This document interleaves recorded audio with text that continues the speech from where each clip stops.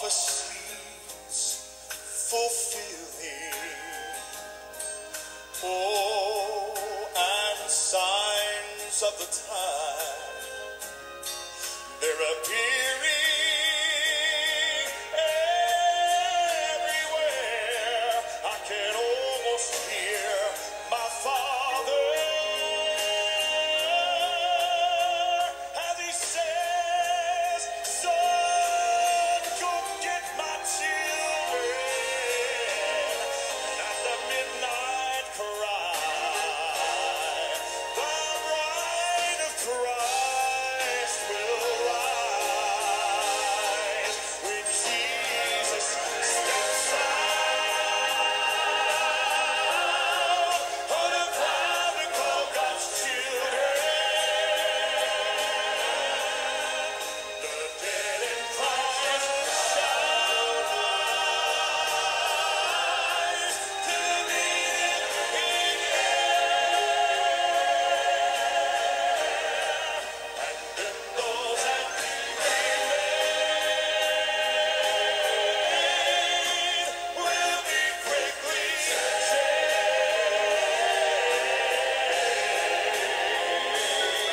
At the midnight cry, when Jesus comes again. I love this part here. And then those that remain will be quickly saved.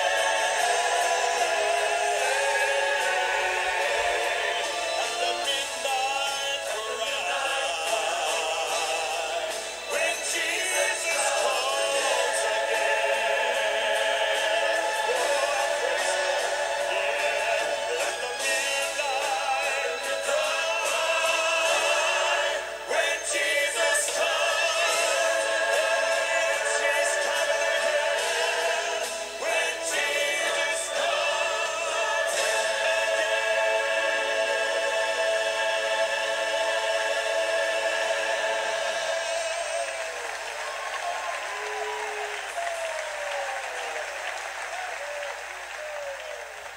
Pastor.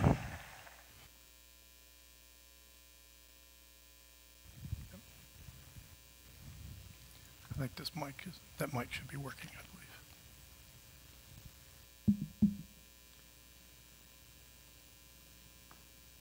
Well, I'm Pastor Clements. I'm the chaplain at Champions Cove, where Al and Dolores live. And I want to welcome you to this memorial. This is a celebration of Al going home. I can tell by the number of family and friends that Al was much loved. He is a special man, a good Christian. He had made his decision to turn his life over to the Lord many years ago and worked tirelessly toward what God had placed upon his heart. And I know in visiting with Al, that he received the words, "Well done, thy good and faithful servant." Let's pray. Father God, I come before you and I lift this family. I pray, Father, that you comfort as only you can, that through this time there will still be joy in knowing exactly where Al is. Father, I ask that you meet each and every need within this family. And God, I pray that they will focus upon the good times. And if there be any bad times, Father, that they would fade out into the distance. God, I ask that you draw them closer to each other than ever before, and through this, that you will draw them closer to you. God, we give you the praise and the glory. In Jesus' name, amen.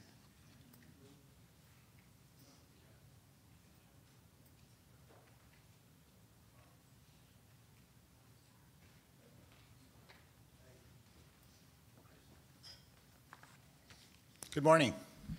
I'm Bob Stewart. I am Dolores' brother. And Al was a great brother-in-law.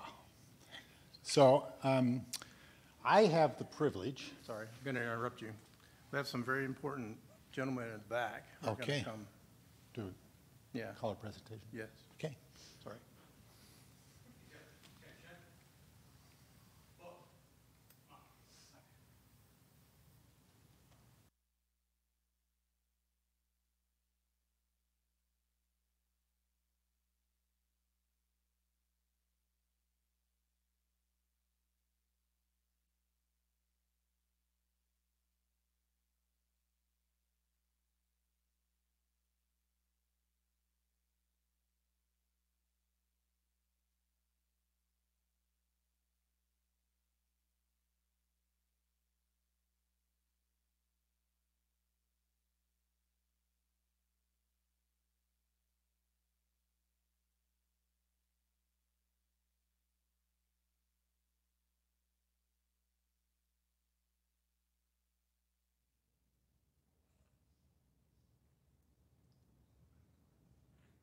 I got you, Alvin, rise. For those who are able, will you please rise for the rendering of final military honor? Veterans and/or those in uniform are authorized to render a hand salute during the playing of taps. We ask that all others please place your right hands over your hearts.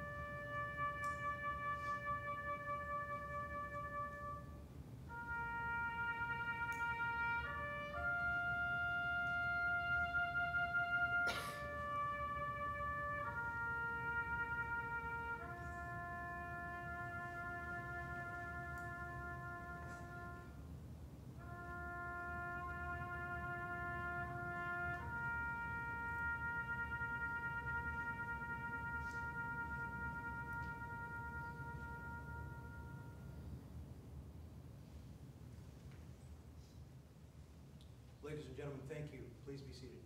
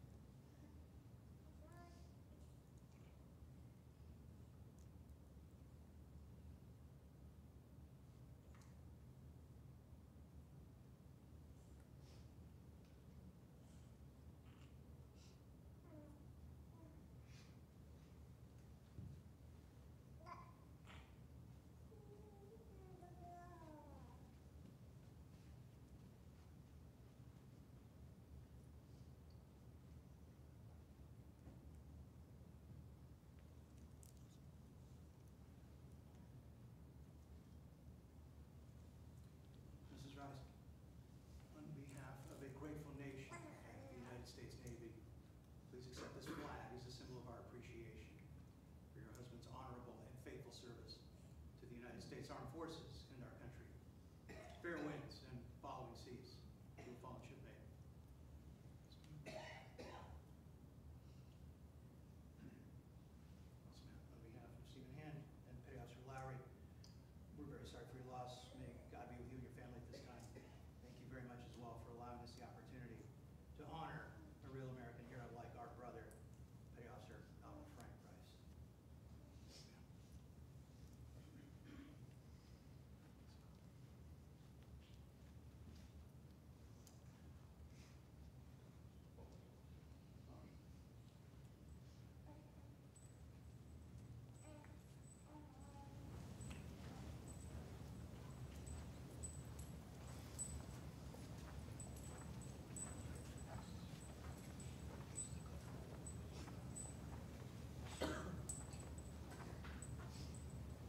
Morning, I'm Wayne T-Bone Bewley with the Patriot Guard Riders of North Texas. The men and lady that are standing here with me today represent just a small part of the many tens of thousands of Patriot Guard Riders who volunteer to do this on a daily basis. When a family reaches out to us, we come out in support of the family and to honor their loved one's service. We do this for the families of our active duty military, our military veterans, and our first responders. I'd like to thank you, Mike, and your family for inviting us to be here today. We're quite honored. I have this certificate of appreciation that I would like to present to your family. And it reads, on behalf of the Patriot Guard Riders, we offer our most sincere appreciation for the honorable service of Alvin Frank Rice, United States Navy Korean War veteran. Our deepest sympathy to you and your family for the loss of this American hero. It was an honor for us to be with you today to stand tall and silent in his memory. Presented on this 21st day of April in the year of our Lord, 2022.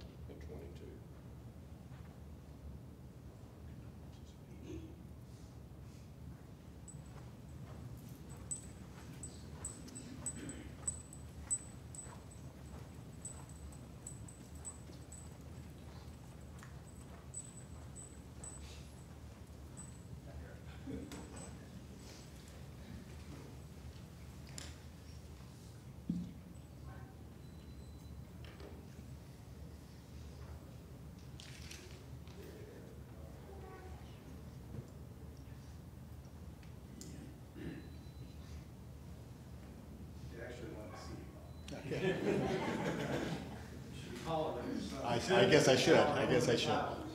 So we'll try this again. I'm Bob Stewart, and I'm Dolores' brother from Oregon. And there's several of his nephews that have traveled to Oregon also, or from Oregon to be here today. And those of you that knew Al well knew that he was thoughtful, kind, and always had a plan. And part of that plan is that he wrote his own obituary. 15 years ago, he wrote his own obituary. And I get the privilege of reading that obituary and then sharing a little bit about my experiences with Al. Because I think this was called The Big Adventure or The Great Adventure, right? And that it was.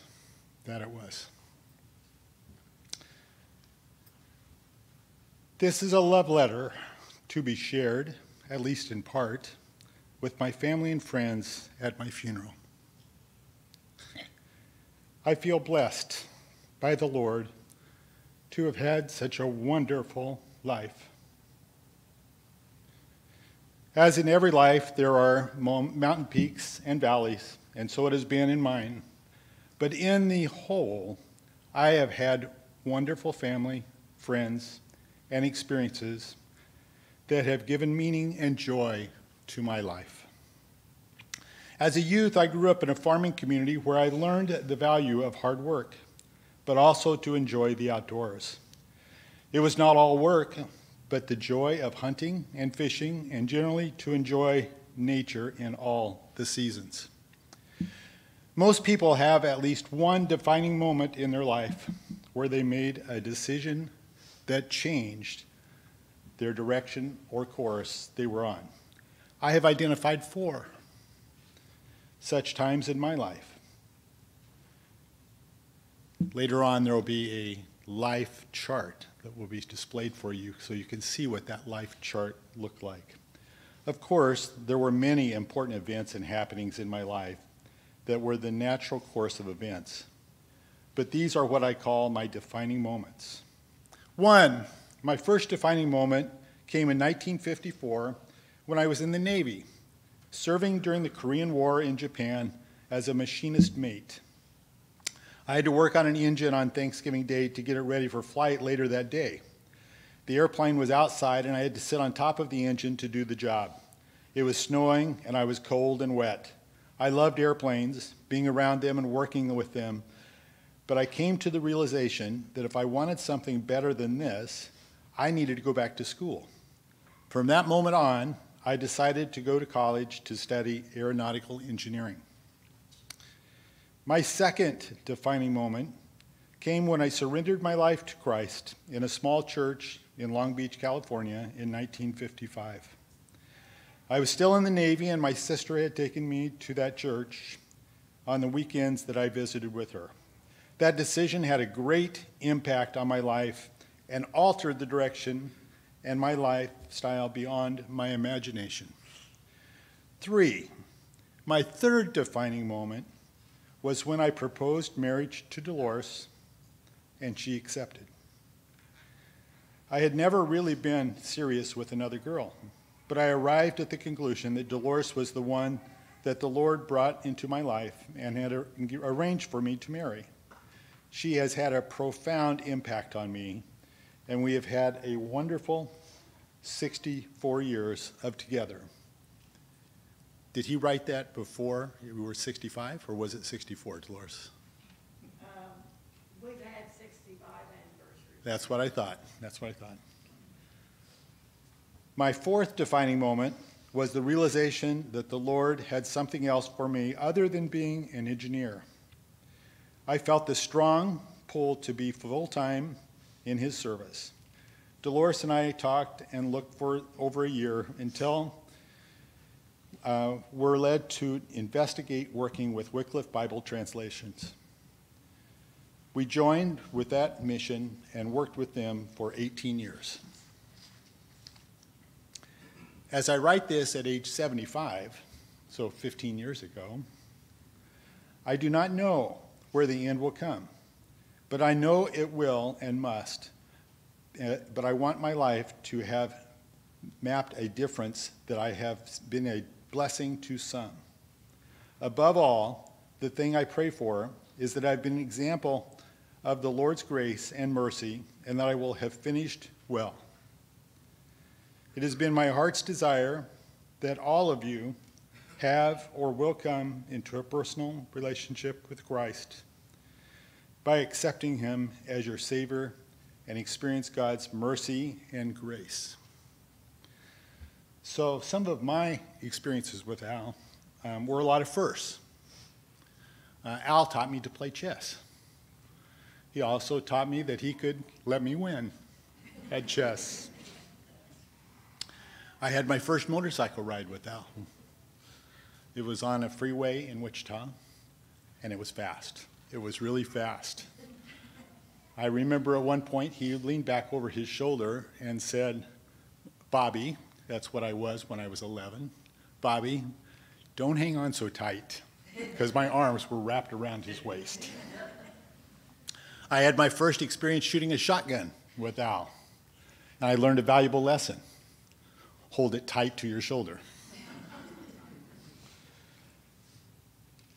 I played my first tennis game on a clay tennis court with Al in Huntsville, Alabama. I had a ride on the brand new airport runway in Huntsville, Alabama, and I believe we were in Austin, Healy, and the airport had not been opened yet, but the runways were in. And runways are really long, they're really straight, and they're really wide. And we were going well over 100 miles an hour. So there were lots and lots of adventures over that time. When Dolores and Al got married, I was just a little guy. And so Al was like a big brother. and he was an example. And he was smart, and he was kind. And when they made the decision to go to Wycliffe, I was a freshman in college. And that had a profound impact on me. That's when I decided to give my life to Christ at that time, because of that impact. Al concluded his obituary by saying, "May the Lord richly bless and keep you." I close with my favorite verse from Proverbs 3, 5 through 6. "Trust in the Lord with all your heart, and lean not upon your own understanding. In all your ways acknowledge him, and he will direct your paths." The last thing I'll tell you is the music that you heard tonight was also selected by Al. He had favorite hymns, and Dolores and my sister Joyce was on the piano tonight playing those hymns. Thank you.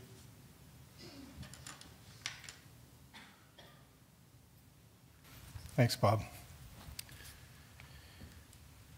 So, just want to welcome everybody. We have a lot of folks, including Bob and his family. Diana are all the way here from Oregon, and we appreciate all you guys coming down, including my cousins, who we refer to as the giants, and you'll notice that walking them around because they're the tallest people in the room. Jeremy, Brent, and his girlfriend Ashley, Tyler, and Shane, and Meredith. You guys are in the back. New baby. Thanks for coming. Mom's new family at Champions Cove. Thanks for being here. You guys are an extension of the family now, coming right across the street. And, of course, other family and folks, longtime friends here in Austin. Appreciate you all being here. So over the last, with COVID, it's been tough on a lot of us. Health issues, unemployment, all kinds of things in the future. And, just in a show of hands, how many of you felt like, it's been so unpredictable. The minute you stand up, you get knocked back down again. You stand up, and you get knocked back down again. I'm going to ask Jonathan. All our crew there, for sure. Jonathan, can you switch to, I want a funny little clip just to kind of get this in a more kind of fun. This is going to be a lot different service than what you're used to, I think. And so I saw this clip and I've watched it 100 times and I laugh every time. And I think, this was all of us over the last 3 years, right? Just when we were, you can't give up, right?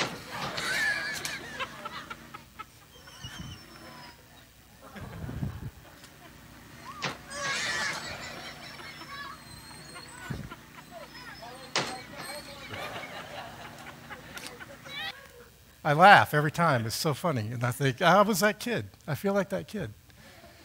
Right? And so I'll let Jonathan circle this back up again.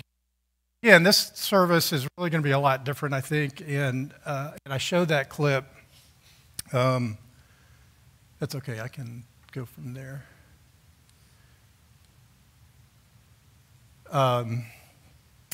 So I played that clip because I feel that we've kind of all been through a lot over the last few years, and we need to give each other grace and empathy as we're all trying to kind of find our feet again. And I have to admit, a couple of years ago, we almost lost Dad to illness, but he came out of it, and ever since then, I thought, I've got to tell a story, but how do you tell a story about somebody who's lived 90 years. And it's been such an interesting story. And how you do, well, it's not going to be 30 minutes, so I hope you asked for the day off. Good thing my boss is here because I told him I was taking the whole day. Did you tell your boss you were taking off, Dan? It's okay. It's going to be but I think some really interesting things about Al. In fact, through Tori, you need to work your way up here. Tori,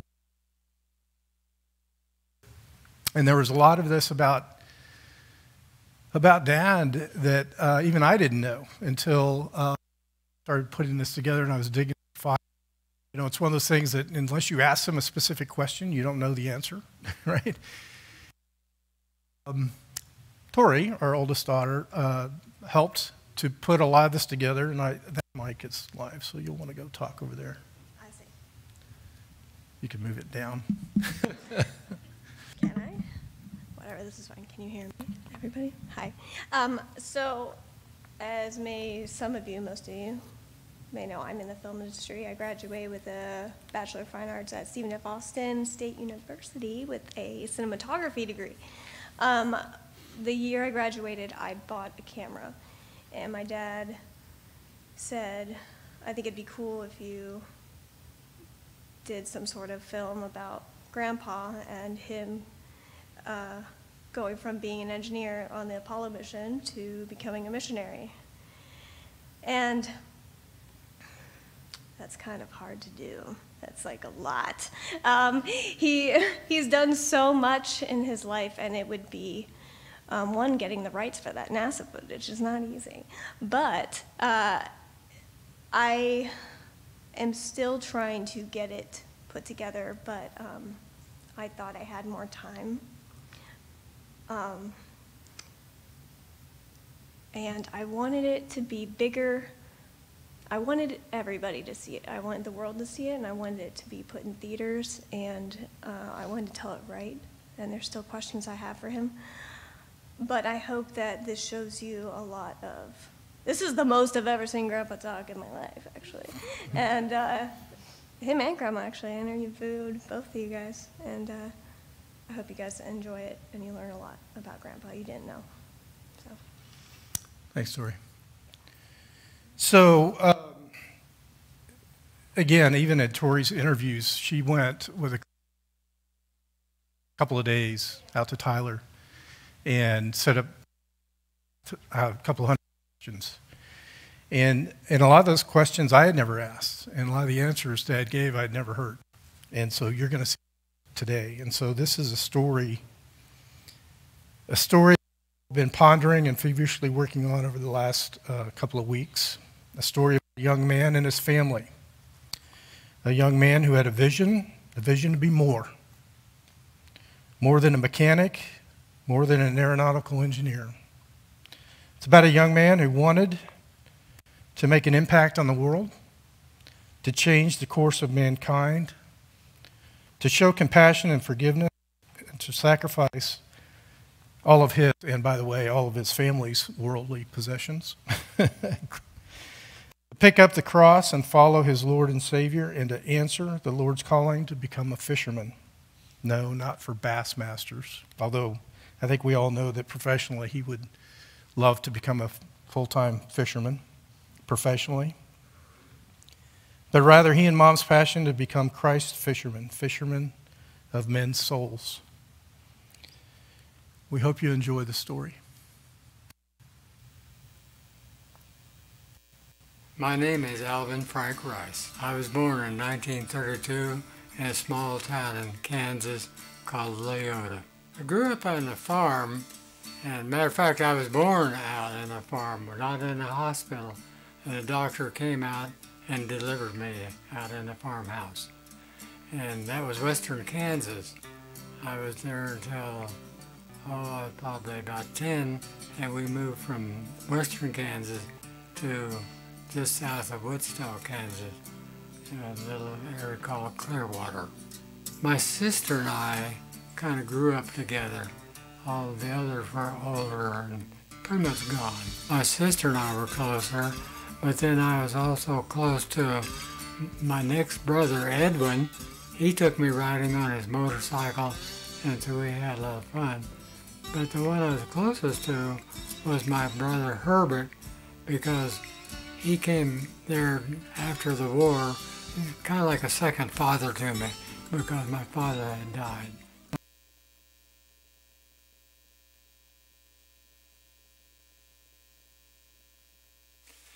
After I graduated from high school, I worked for about a year as a machinist.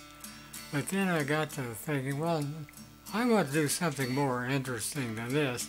All my brothers had been in the military, so I decided to join the Navy. and take an assignment somewhere else in the world and kind of see the world. And so that's what I did. Well, it was a 4-year assignment when I first started, and part of that would be a 2-year foreign assignment. And of course, when I had the opportunity, I selected Japan. It was as a machinist mate working on airplanes assigned to Japan, because that was during the Korean War, and a lot of airplanes came back damaged. So we would work on getting those airplanes refitted and shipped back over to Korea. Well, Japan was a kind of a fun place to be, and there was a lot of different things to be involved in. And one thing on the base, we could set up an archery range, and I helped set up an archery range, and I got into archery. And a number of the fellows that I worked with, we all kind of shot archery together.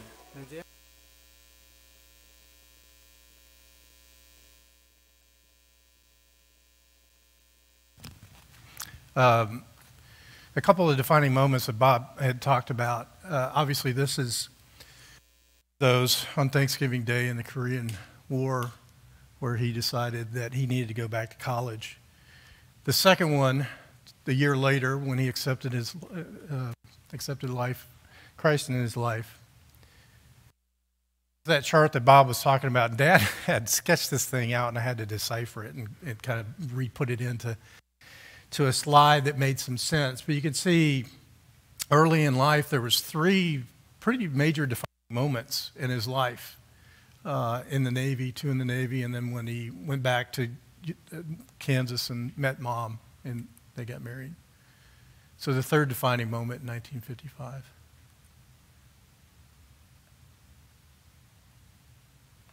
Started going to a church there, Church of God, which I was familiar with as part of before I went to the Navy. And there were a lot of young people there, and so I started dating some of the other girls, but there was one cute little blonde. I can remember him looking at me with his beautiful blue eyes across the church, and I looked at him, and that was all it took, really. Yes, yeah. She was in charge of one of the youth programs one evening that I really got impressed with her because she was cute and bright. So that really took me, yeah.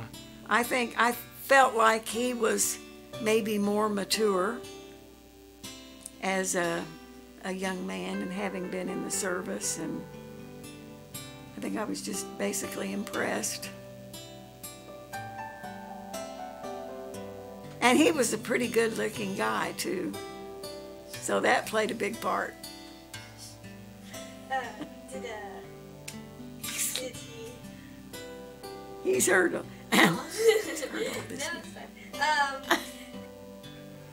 But she was engaged, so I didn't think much about it.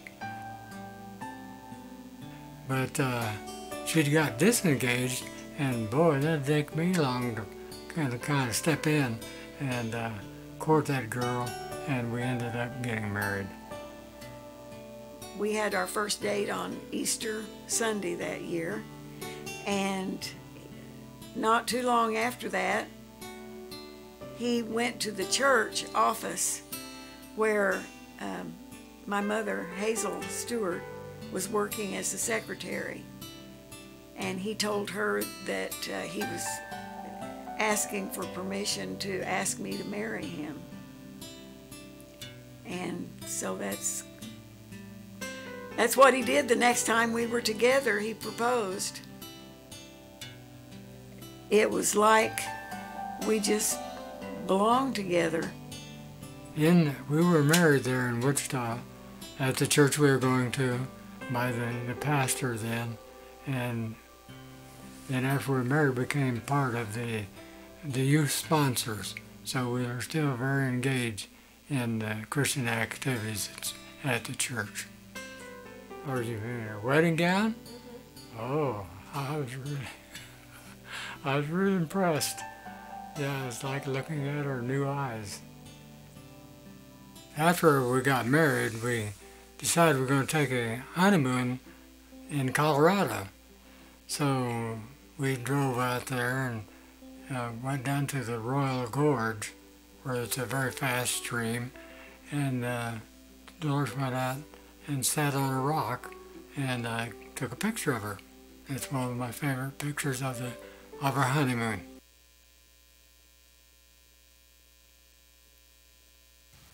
By the way, that was a slide for the young people in the crowd. Like how we used to take pictures. So 1959, Dad becomes an aeronautical engineer during one of the most influential decades in human history.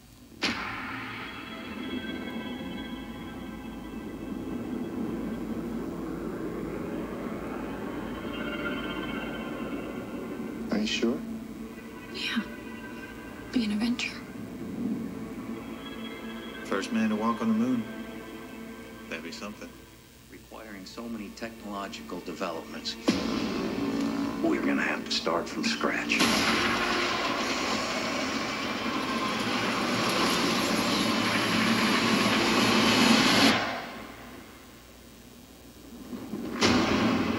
Only after we master these tasks do we consider trying to land on the moon. Neil, if this flight is successful, you'll go down in history. What kind of thoughts do you have about that? We're planning on the flight being successful. Damn, that is a big mother. It'll go up like a half-kiloton A-bomb if it blows. The vehicle's not safe. We need to fail down here so we don't fail up there. This isn't just another trip, Neil. You're not just going to work. Do you think you're coming back?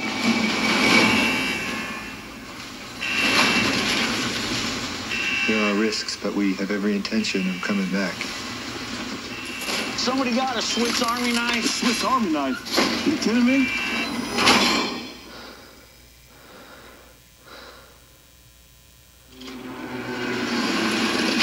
Here we go. 6, 5, 4, 3, 2. Do you question whether the program's worth the cost in money in and lives? You're down here and you look up and you don't think about it too much, but space exploration changes your perception. And it allows us to see things that we should have seen a long time ago. We have serious problems. We've got this under control. You're a bunch of boys. You don't have anything under control.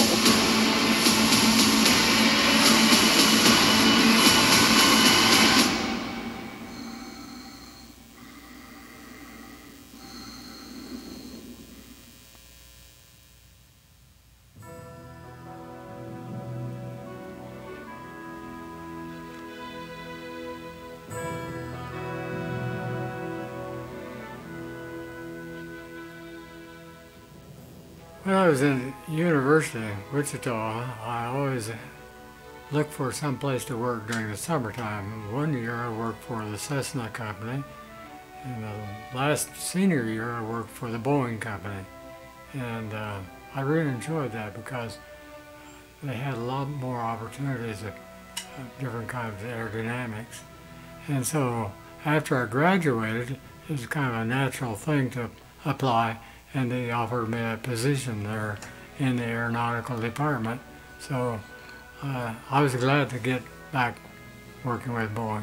After I'd been there a couple of years, they were going to start downsizing the aeronautical section of the B-52 I was working on. They didn't totally eliminate it, but they said, well, you give choices between an assignment in Seattle, Washington, or Apollo in Huntsville, Alabama. And I talked to several people. We didn't like Seattle. So we decided to accept the position in Huntsville, Alabama, and that's how I got on the Apollo program. At the very beginning, that was 1963, and they were just forming all of the engineers they needed to do the job. Well, this is the overall Apollo program, the designing phases. There was not a specific mission as yet, but Boeing had several different programs. One was to build the first stage of the Apollo, which is this particular unit here down in Michoud, Louisiana. And the other was, the program was to integrate the whole aspect of the entire vehicle and do the trajectory planning to fly to the moon. And that was the part of I was involved in.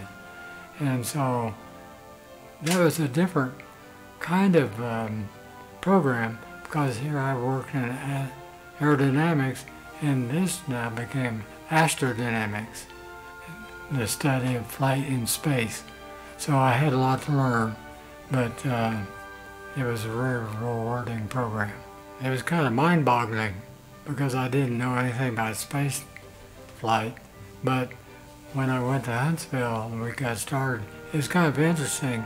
We really didn't have any computers then. I was using my slide rule to calculate a lot of the things, but it didn't take long to build up a big array of computers and start flying trajectories going from launch to Earth orbit and then into the translunar trajectory.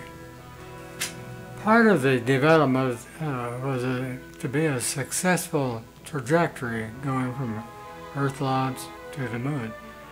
And to do that, we had to build a computer program that simulated all parts of the launch vehicle, not only from liftoff, but also flying up through the atmosphere and up into parking orbit. Because when we flew that mission, we then could give the commands to put into the launch vehicle to tell it to fly that very trajectory. That's what I worked in a group, worked on for several years to develop that capability. We didn't know a lot about the vehicle itself. After it got out of the pad, it got loaded with fuel. We didn't know precisely how much it weighed. And we didn't know precisely of those wind engines we're going to produce, so we didn't know precisely the amount of thrust. So we had to estimate a lot of those and then fly what we thought was like a cone of uncertainty. And when you got up to the point where the engines cut off, we had to hope that we were close to that, but then we could calculate it and see how well we did. But yeah, there's a lot of the uncertainties about the mission itself.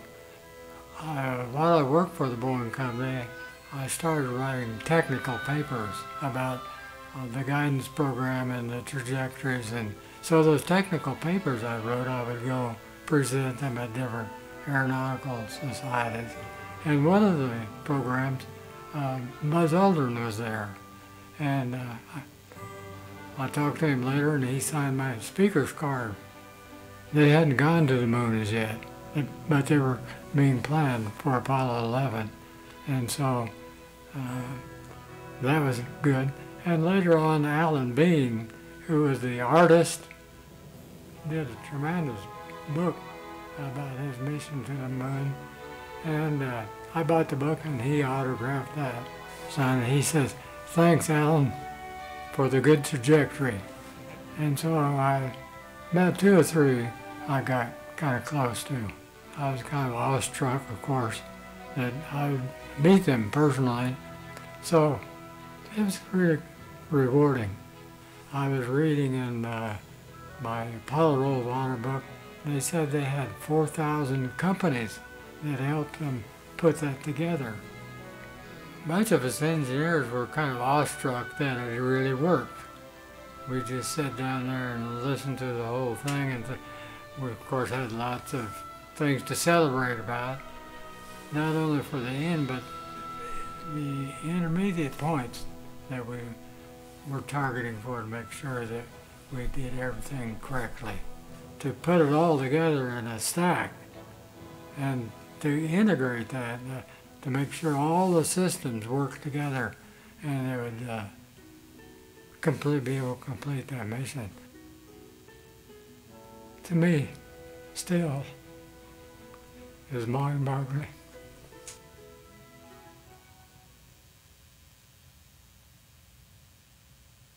That's one small step for man, one giant leap for mankind. So at this point in Dad's career, Well, after we he has another did that defining first moment. mission and the second mission, It became evident they're all there that is the putting man on the program was moon. going to wind down. And so I started listening to the Lord, and He had me ask my question, well, how important was that in terms of eternity? And I had to admit, well, it was important, but in terms of eternity, it's not that important. The only things important to eternity are men's souls. And so that started me to thinking about changing from an engineering role to a missionary kind of role.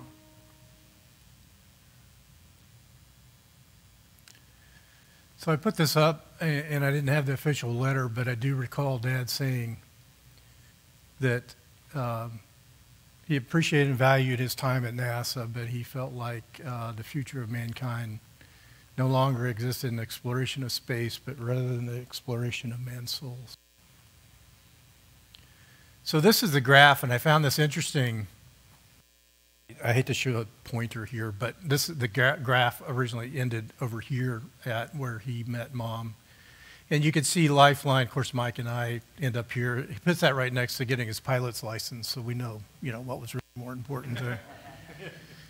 But this peak up during the whole Apollo missions, right, going up, and this other defining moment that he had, as I found very interesting, that at the peak of this, where he asks, is that all there is? And he started asking that question. There's this drop in the line where he and Mom were looking for God's will in their life. And I think it was the uncertainty of that became a part of that frustration and decline. Well, I came home after I was thinking about that, and I told her I thought Lord was asking us to go into full-time mission work, and it's the first time in her life she was speechless. I think as an approach, I was thrilled at the idea that the Lord may have called us into something special for us.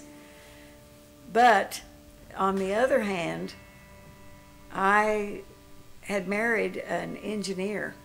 I didn't marry a missionary. And so it was hard to put all of that together.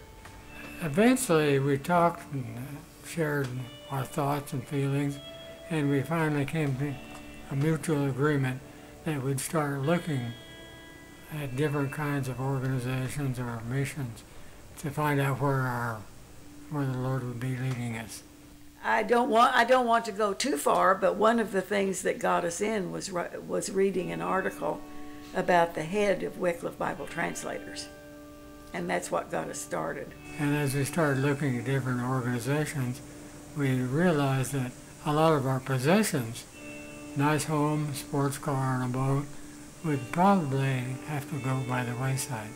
So that was a big decision. And the idea of losing everything that I had put together as a married, a mother and so forth, it was very difficult at that time because I still wanted those things. I wanted that house. I mean, that was me, I thought. We thought we had our life, and we found out we weren't quite there yet. Well, I'm sure they didn't really realize what was going on. They just saw their things disappearing, but they were kind of excited too as we talked about the future. Well, I think it's a change of lifestyle, being willing to get by on less, but realizing more what your purpose in life is. So it's a bigger picture. In a way, it was kind of freeing because we didn't have to keep up with everybody. It's just a matter of letting go. Jungle camp was 7 weeks in main base where we lived in the hut, and another 7 weeks out, more out into the jungle. 14 weeks total. Each one of us had a duffel bag. And that's all we could take. Stuff for the clothes and our cooking gear. And then we drove from Huntsville, Alabama, down through Houston, through to Laredo, and down into Mexico, to Mexico City, where we met with all of the other families that were going to jungle camp. Then we drove from Mexico City to Las Casas. And there we left our car and we flew by missionary fellowship from there over into the base is Yaxoquintla. Okay. And that's a Celtal language for a base by the river.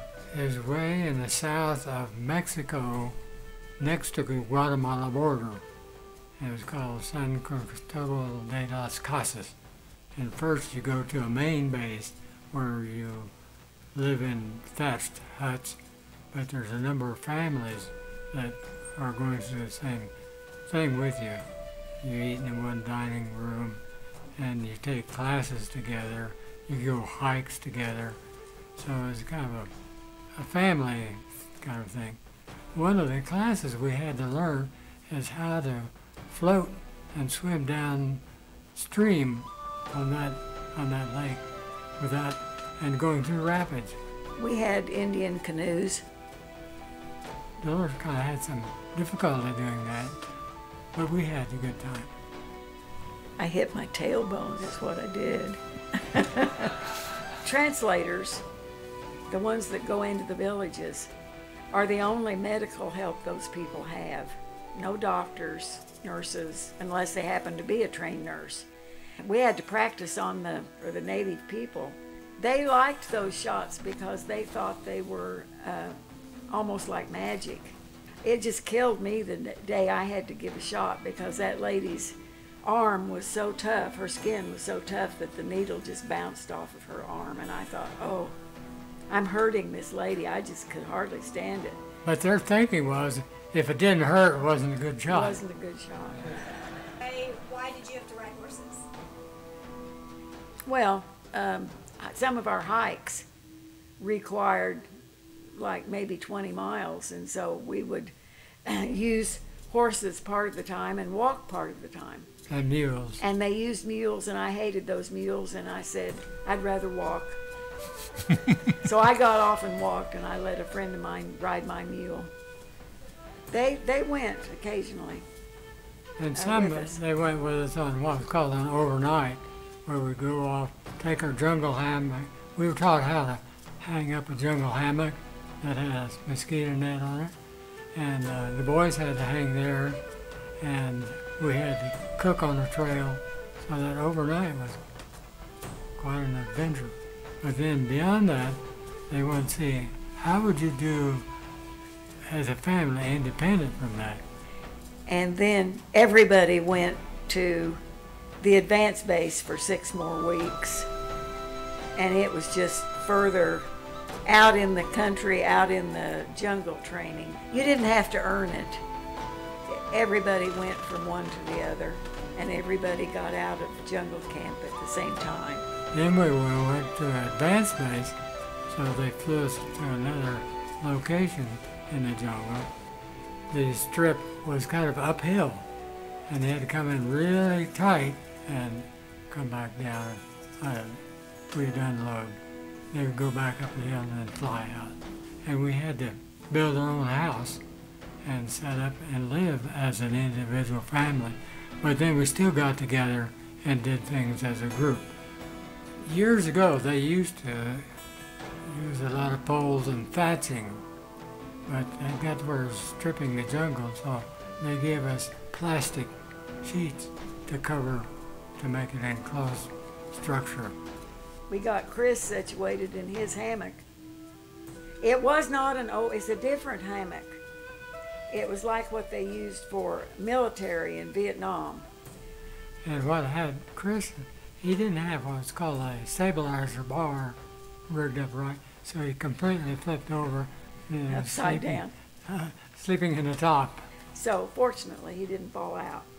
After we got the house put together, Chris and Mike had one room, bunk beds, and we had another one, and then we had a front part, which was kind of like a dining area. They did allocate us a certain amount of food, and we had to be wise about using that, because if you ran out, you're out. So a lot of people ate up some of the good stuff first, then they didn't have what they needed. They had one thing that would come through your house called army ants, and they'd just come marching through, clearing everything out, but they were down on the ground.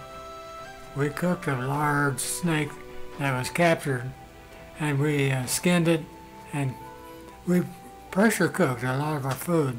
So you pressure cooked him, and a lot of white meat was pretty good. One of the programs of the advanced base was there you had to find something to eat. And one of the things I found was a great big turtle. So I stabbed him with my machete and brought him back to camp, and I cooked him, and it was pretty good. But my mistake was I kept what was left over the next morning and tried to cook it, and it ended up, it wasn't the wise thing to do because I got sick. No refrigeration, of course. Yeah. We boiled our own water. So we took it out of the river and then boiled it over our stove, become good drinking water. We didn't usually have much trouble with heating because of the weather conditions down there. You could have, on a rainy day, it could be pretty chilly. But our cooking stove was like a mountain made out of mud. And then it had we put a can in the back of that acted as a stovepipe. We had an iron plate, just plain, that sat on top of that opening, and then you put your wood in underneath, and it got as hot as a stove that you'd turn on. We had outhouses that were outside of our group of huts that we lived in, and they were made out of mud and had the thatched roof also. We had a shower hut, and each person that wanted to wash hair or take a shower would fill a bucket with water, and that bucket we had a thing that you screwed into the bottom of the bucket that looked like a shower head. And you just you had the water that was in the bucket. But we also went swimming every day, so for a lot of us, we just soaked down and washed off in a river. There were two main languages there. One was called Celtal, and they had a lot of Christians because early work was done. But there was one that was very different. It was called the Lockandone Indians, and the men wore long gowns and let their hair grow long. And so they were very different. The ladies wear bright colors, basically. Well, the men do too. They wear the serapes, and they carried a purse too. The men did? Yes. Did that influence you to grow your hair long? No. We had villages not very far from us, actually, and they would come into town, into where we were, and sell produce, eggs, and whatever to help sustain the food that we were allotted while we were there. Part of our jungle camp orientation was come to Mexico City, and we were there a number of days, and they were giving us some orientation.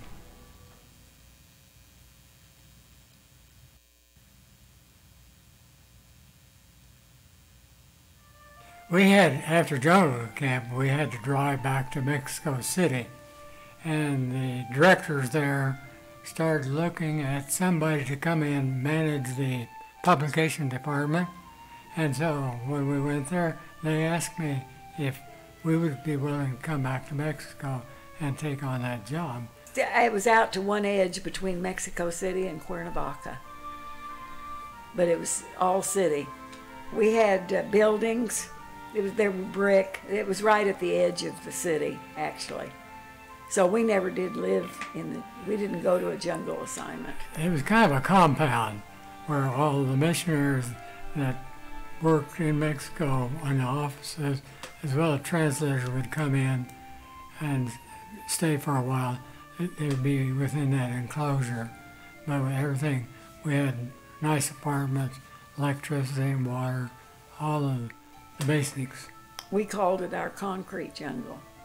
Me being the woman in the family, I was probably very thankful. I thought we really had a nice place to stay, and after staying about 3 months in a mud hut, I felt lucky that that's where our first assignment would be. We worked on learning the Spanish language, but we weren't in a teaching role. I helped in the library that we had there. It's quite an extensive library for the translators and for all of it. And Al was head of Publication department. the printing department, which he'd never done before, but that was what they needed when we got out of jungle camp. Well, our primary role when we got to Mexico as assignment was to produce materials for the Indian languages for the translator. He would learn their language, develop an alphabet, learn their language, and then teach them how to read because they were illiterate. He would develop literacy materials, we would print that, and he'd take it back out and use it in a teaching role. But he's also, when he developed scriptures, he'd generally go book by book in the New Testament, translate that, take it back out, try it, see how it worked, and through an iterative revision before they considered it a done book. Then they keep going through all of the books in the New Testament that way before they put together a whole New Testament, and we would print those materials for him. Well, there was a Wycliffe translator that worked with the Lacandons. He had been working with them about 20 years, and the Lacandons are very suspicious people. And after we left jungle camp, we heard the story that they finally started trusting Phil, and they said, you know, all these years, we didn't know why you wanted to learn our language, so we were feeding you wrong information. The language you thought you learned isn't really a language. And so he had to start all over. He thought he had developed a lot of the scriptures given to him, but he had to rewrite all of that. And as the outcome, they turned a lot of their lives over to him because they trusted him. And one of the things at the center, no matter where you were, they had Sunday night services where you'd come together, sing and pray, and share time, and just develop a real closeness. It was special.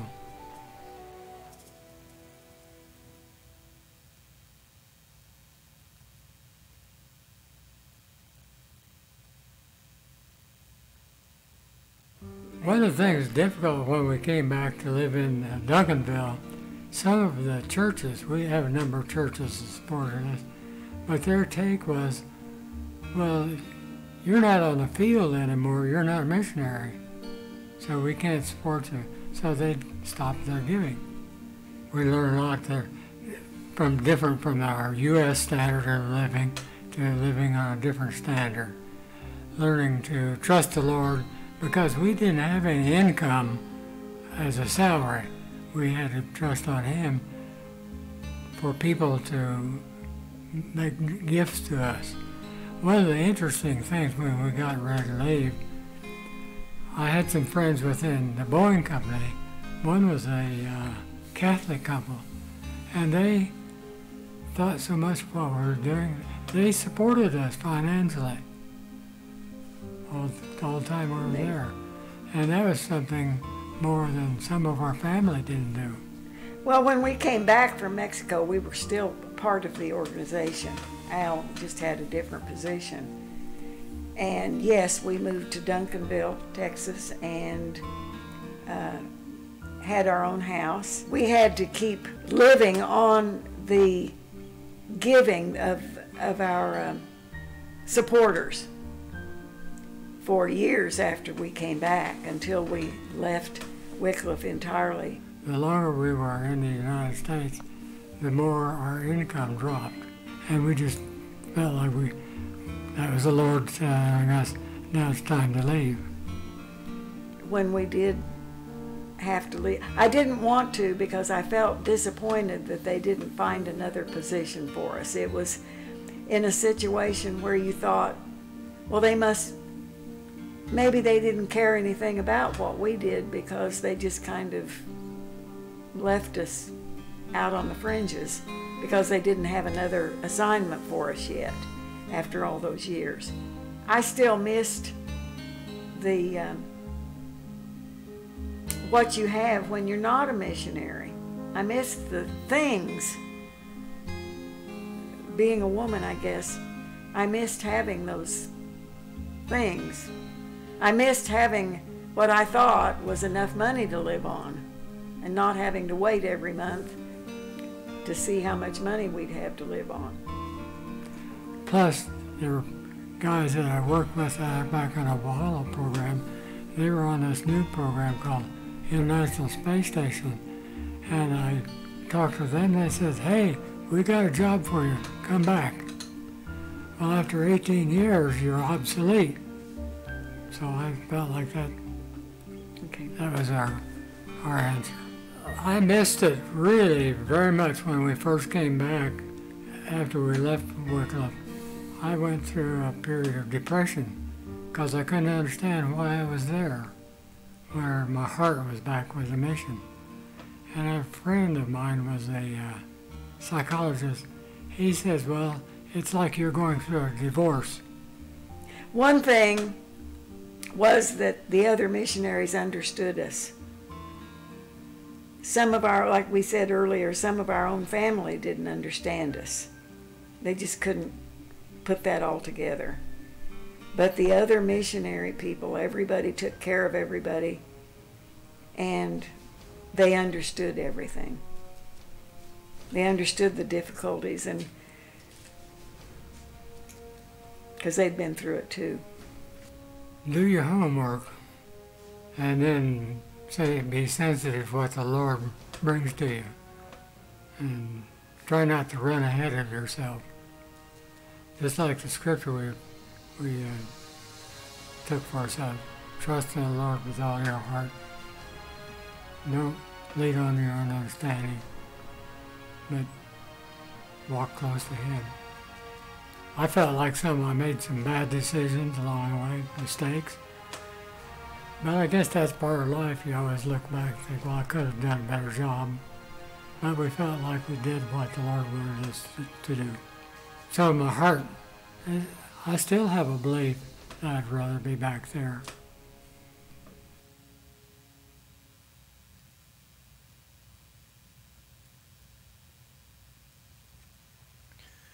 So just to make a note that even though they left Wycliffe and Dad went back to Boeing to work on the space program, you can see that Wycliffe still continues today to translate the Bible in multiple languages around the world.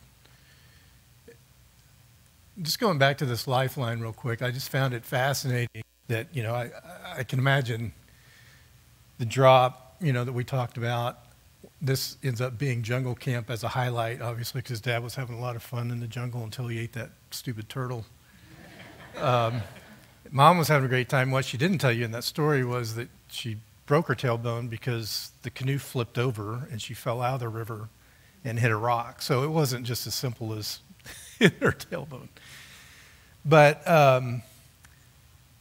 so the assignment, so jungle camp being here as a, and then the assignment to Mexico City picks back up again, because after jungle camp, what happened is we ended up going back to Huntsville, Alabama for about 6 months and waited, right, until we got an assignment. We got assigned to Mexico, and then things started getting better at that point. So as you look at this, I just think, gee, Dad must have felt like that kid in the beginning, just getting walloped every time he turned around, right, up and down, up and down. And so as this assignment in Mexico City gets up, you can see down here in the bottom, I didn't really highlight, but here's the cities, right? Huntsville, Alabama, Chiapas, Mexico. There's Duncanville right here. And so this peak up here was going fine until we ended up, the support dropped to 50%, which is what Dad was just talking about. So it basically meant that, you know, we were below the poverty line. And so they made a decision for Dad to go back to Boeing about here. But it was interesting because this whole section from here all the way till he retires is essentially working on the International Space Station, which you think, wow, that would be great. But Dad was struggling with that. I mean, this is his own graph. I didn't draw this, right? Feeling as hopeless and depression. I think it was leaving the missions. It was coming back into a world some 25 years later that changed. You know, back in the 60s, there were few, if no women in engineering, and that changed a lot. And so I think one comment he made to me one day was that working for the missions, you trusted everybody. In today's world, it was backstabbing and everybody's trying to get ahead of each other, which he really struggled with, I think. And so at the end of this lifeline, Dad's last entry was after retirement. They were in Houston, and he entered it here where they moved to Tyler. And so it continued on for a number of years, and I'll take a stab at it later, and you can see some of the things that happened in life. But after this, I thought, I'm going to go do this for where I'm at in life. It's an interesting way to see yourself. And so I just wanted, Dad really didn't talk much about this. I think in Tori's interviews, we didn't get to the space station. But I did want to emphasize that the Dad did know the crew of the Columbia, and that the impacts that the space station have and are still having and will have for decades to come, you know, is the doing a lot of space in science and space that can't be done on Earth. And so they're still having numerous breakthroughs through all this. And the beauty of it was that when Dad retired was about the time they finished the design and they started flying missions up and started assembling it. So over the next 20 years, he got to sit and watch it being assembled and put together, which is kind of cool. And this was a plaque that they gave him and a bunch of his counterparts. So at the tail end of his career, he was still impacting, influence space travel. So I thought I'd just take this moment to talk about just the funny parts of Dad and his love for motorcycles and cars and other things. And of course, he bought us a mini bike. I still couldn't reach the ground on that. So, you know, I always had to have Big Brother help me out. We had to really figure out how to get all the neighbors on the mini bike. And of course, Mom, this is one of those things that she'd really love to do. Not. She'd sit on it, but she wouldn't actually drive it by herself, which influenced my first bike. But the problem was I couldn't ever ride it because Mom and Dad were too busy going out on it all the time. Dad, I still can't believe this picture. I found this for the first time digging around. This is basically a Harley Davidson going up the side of a hill, and I'm thinking, well, now that Bob tells his story, I think, okay, I can see Dad doing that. But that's influenced and had impacts on myself. I've now got a bike that I ride through Colorado and off-road, as well as Mike and Doreen, and they ride together. And so that's impacted a lot about just our family in general. And of course, here's Dad. He jokingly told me one day, he says, hey, if your mom goes before me, I'm going to ride a motorcycle and ride it to California like I used to. I said, okay, Dad. Sure. For Dad, everything was, I just had to modify it. And I look at this picture and I'm like, oh, you got to be kidding me. Did that really work? I can't imagine he backed up. The other funny story, I think, is when we were pulling an engine out of an old Volvo, he strapped a hoist up to the garage ceiling, and I'm thinking, I'm not sure this is going to hold, Dad. We start yanking it up, and we hear a crack. He goes, maybe we ought to modify that. So I went up, and he went to the attic and added a couple of big steel pipes, wrapped a chain around it, and we hoisted it up. And I'm like, oh, Mom, you have no idea how close it was that you didn't have a house. Room thinks that if you don't ask somebody the right question, you're never going to know the answer about a family member or loved one, or especially a parent. Start asking now, I'm telling you. There's two things I found out about Dad. Mom knows, one mom may not know. So I'm not sure if she's going to hit me after this or not. One of the, Dad, you were working in Houston, right? Yeah. You worked on the rockets for the Apollo missions, right? Yeah. Wasn't Walter von Braun there working on it? Yeah. Did you work with him? Oh, yeah, we worked together. Like, when are you going to tell us that? Well, when you ask the right question. So obviously they worked together. The other one was, he was actually a competitive ballroom dancer. Now, Mom, don't ask me when this was. I assume it was before he met you. This is a picture of him. But I thought that was interesting to learn. So again, ask a question. You don't know until you ask. For some of you in the room, especially Champion Cove family over there, they know Dad for his 59 MGA, which apparently he keeps being convinced to give people rides to go get ice cream.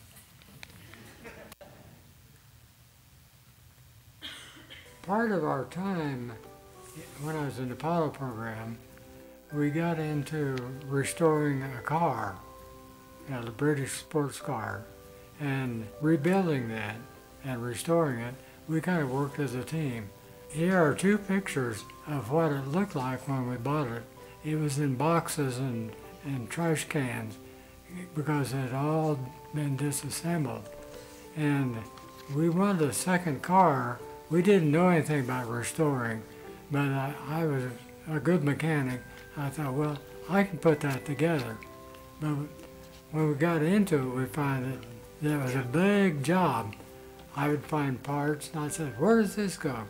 She would look up in some of the manuals, find out where it went, and then I would install it. So there's what it looked like when we finished it after 8 years. And then pictures of different events where we went to compete, and we won a lot of trophies with it. So it's been a fun car.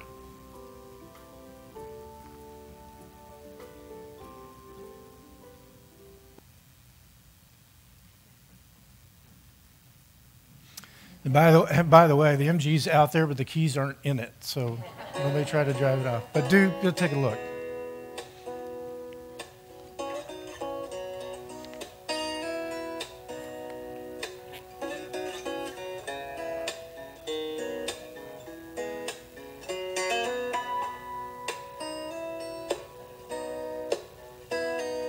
Grandpa, tell me about them good old days. Sometimes it feels like this world's gone crazy. Grandpa, take me back to yesterday, when the line between right and wrong didn't seem so hazy. Did lovers really fall in love to stand beside each other come what may? Was a promise really something people kept, not just something they would say? Did families really bow their heads to pray? Did daddies really There was really only one toilet, by the way. We liked it because Dad made that wooden piece that we could sit on. tell me about them good old days?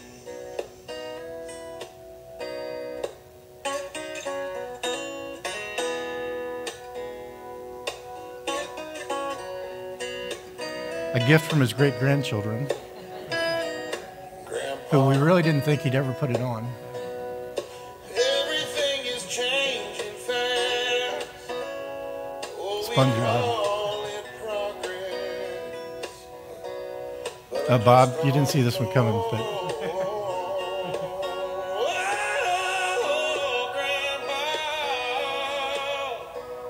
Let's wander back into the past and paint me a picture. Mia decided she was vegetarian after this. Still doesn't like fish to this day. Lovers really fall in love to stand beside each it's really something people care, not just something they would say. And then, oh yeah, families really bow their heads to pray. The daddies really never go away. Whoa, Grandpa, tell me about them good old days.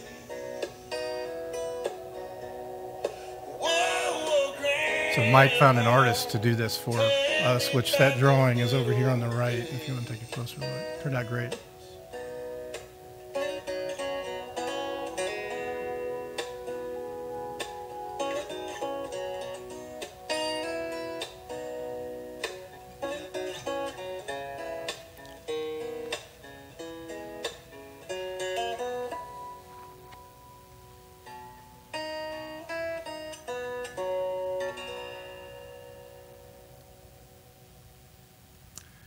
So we get to the end of Dad's lifeline, and again, I took a shot after essentially his last entry here, moving to Tyler. And for the most part, the lifeline continues on average, and things are going well. And then 2 years ago, he has to go in for surgery and ended up being in the hospital 69, 70 days. And we thought for sure we were going to lose him. And I think he was ready to give up. But he didn't. And the beauty of that, you can see, is that the following year we had Thanksgiving. We took a river cruise up to Oregon. They had planned a trip to Europe to do a river cruise, and so they thought, well, this is the next best thing, and it's beautiful up there if you haven't been. It's the Red River and, Bob, what was the other river? The Columbia River, which basically, to do this cruise, you go in reverse what Lewis and Clark did, which is pretty cool, to the Snake River. So I encourage you all, if you haven't done it, it's a beautiful trip, 7 days. And the funniest thing is Dad went to a little museum that had a bunch of airplanes in it, and he bought this hat. and I'm thinking, I saw that hat somewhere before, and if he'd pulled the ears down on this one, it'd be the exact same hat, I think. 80 years later. Pretty funny. Reconnected with Bob and Diana and all the family who live up in the Portland area, so that was awesome that he got to see them again. And they celebrate, sorry, Mom, I thought it was 64. It was 65th anniversary last September? You have to, should I get my calculator out? Okay. So they celebrated that, and this is Reunion Tower, just last September. And then we got to celebrate Christmas as well. So I'll leave this in closing for my part to say always hug those that you love every time, like it's the last time.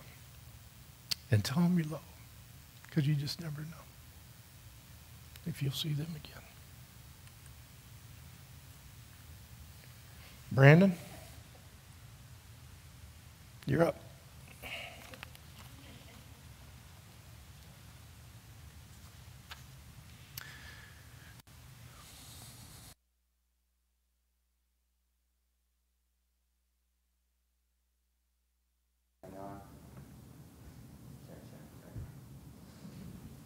Hey, there we go. So over the last few months, been doing a lot of work on the MG with Grandpa. He just kept finding more and more assignments to do. Every time I come over, it's like, okay, we got to take off this tire, got to take off that tire, got to do this, got to do that, and I don't know. He's just loving working on the car. Well, after we'd get it put back together, we'd go out for a test drive. You know, Grandpa was always wearing one of these hats with a bunch of buttons on it, always kept it in the car. Well, this particular day, there was no hat, and he made me drive. Well, the closest thing nearby was this beautiful picture that we got right here, and that is Grandma's hat with a little bonnet on it. he needed a hat on his head, so I had to take a picture of him while we were out for a little joyride. Anyways, I thought that was kind of funny. Yeah, right. Then, okay, so after this, I'm going to sing a little song, but it's kind of funny because one of the lines in the song is about winning, and Bob was making a little joke about playing chess earlier. He actually let you win a game? He doesn't ever let any of us win anything, so it's kind of funny. Mia, you want to come join me?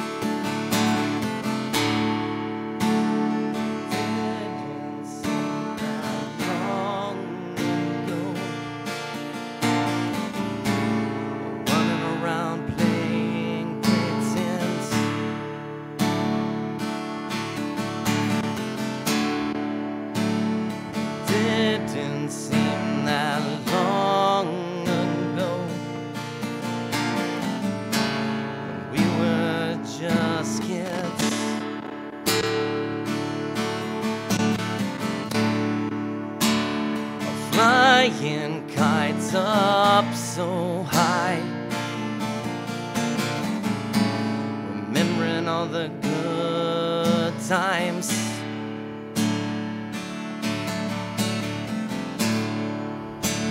I'm not quite ready for you to be a memory.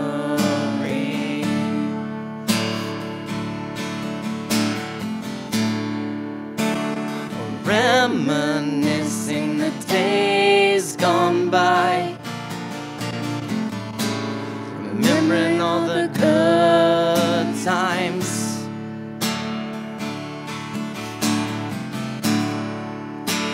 I'm not quite ready for you to be a memory.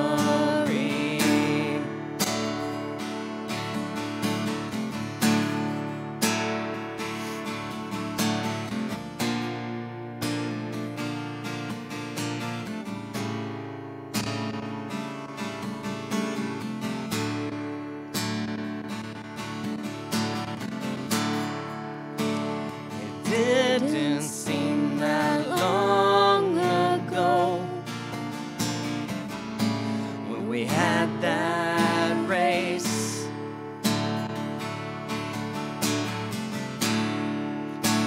The one where I almost won,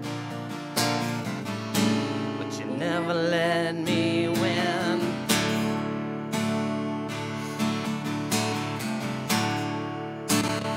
Didn't seem that long ago, twirling around in that chair,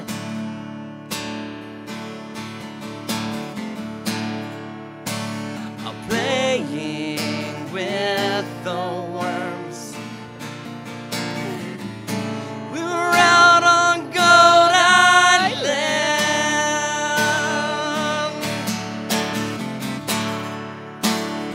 not quite ready for you to be a memory.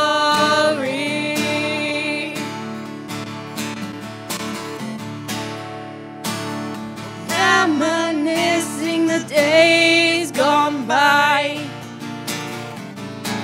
remembering all the good times. 'Cause I'm not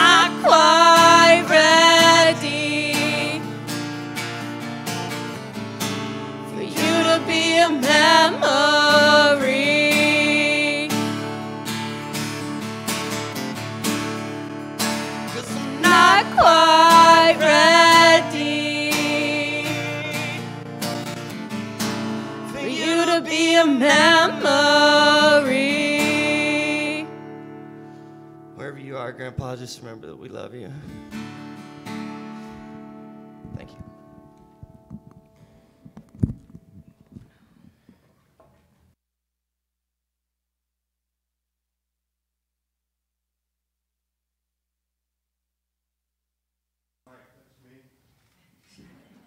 My turn. I wasn't going to say anything about playing chess, but since everybody else is, I did, in fact, beat Dad one time at chess. And it was like, yes! And then I looked across the board at Dad, and he was still studying the board like he was going like, there's no way my boy just beat me at chess. He's looking at it in disbelief. I never won another game. Dad shellacked me. No mercy. So I was going to share some stories and pictures about Dad, but obviously you've seen the whole shebang. And so I'm just going to cut straight to this. A little disclaimer, if I start to cry, it's not because I'm emotional, it's because currently I'm scared to death standing up here in front of all of you guys. So bear with me, please. I blame it on allergies. Yeah, allergies. So, as you well know, Mom and Dad were devout Christians, and you've seen all the reasons why. So obviously, Chris and I grew up going to church.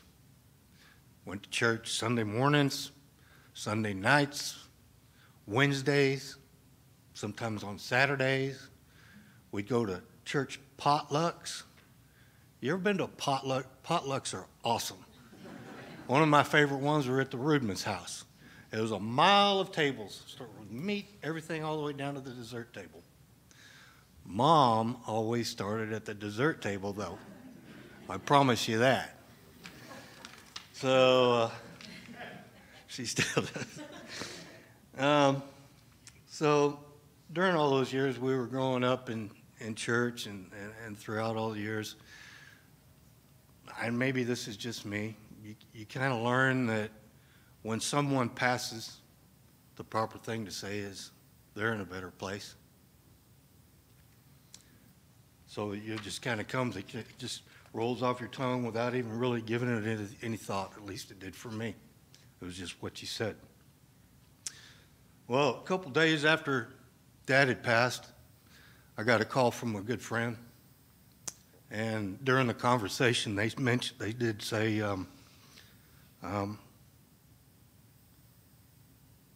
feel comfort in the fact that he's in a better place. And it was all of a sudden, it was just like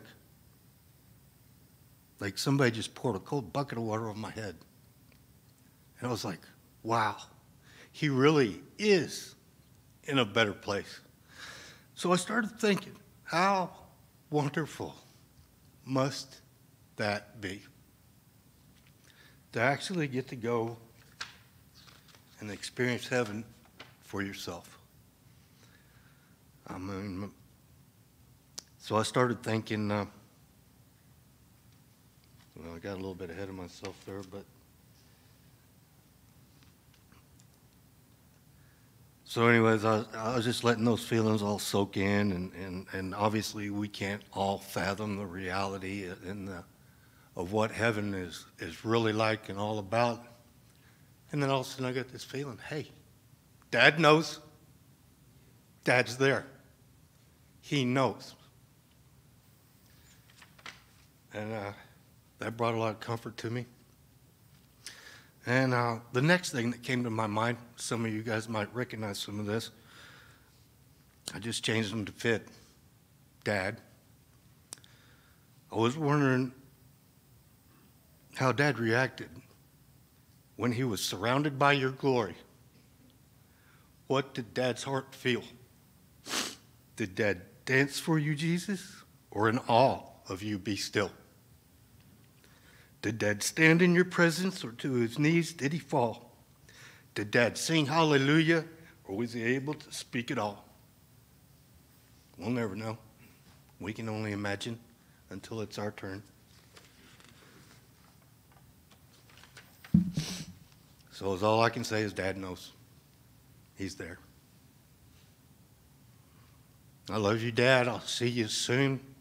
Thank all of you guys for coming and sharing this story with us. I think we'll get some food somewhere. Thank you.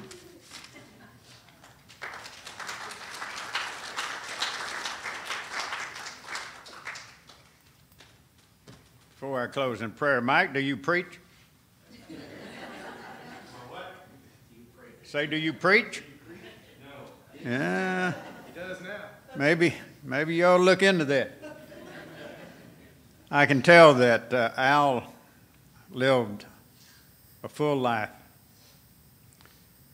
and did, I believe, everything that God called him to do.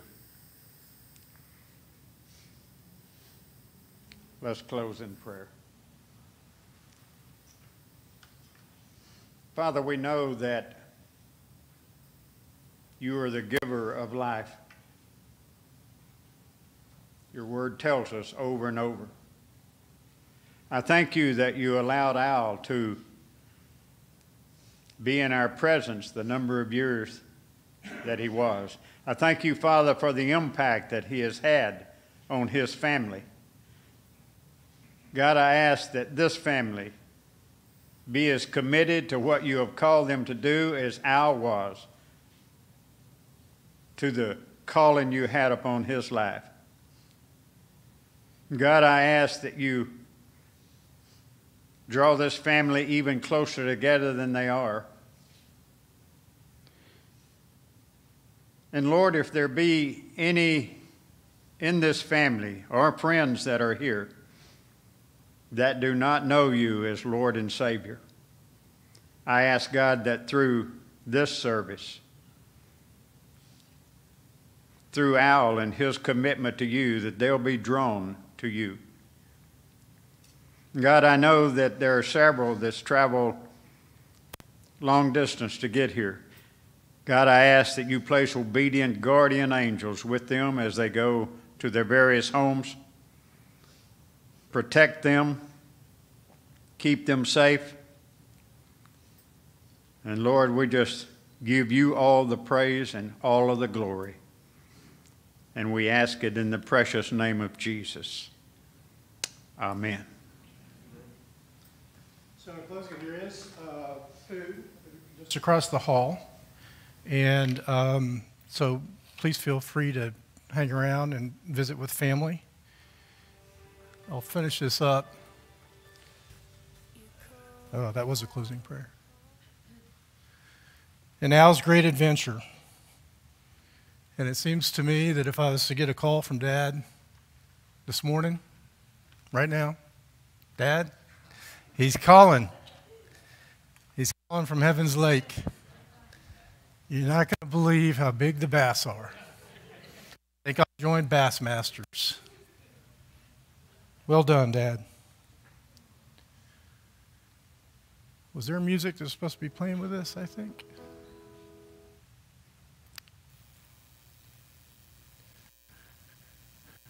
Jonathan, is there a clip? Okay. That's okay. You can just start the... yeah. Thanks again, everybody. We appreciate you coming. To the darkness, you give hope. This is just playing after music. You restore every heart that Thank you. I appreciate that. You know, I learned more about Al in this short period of time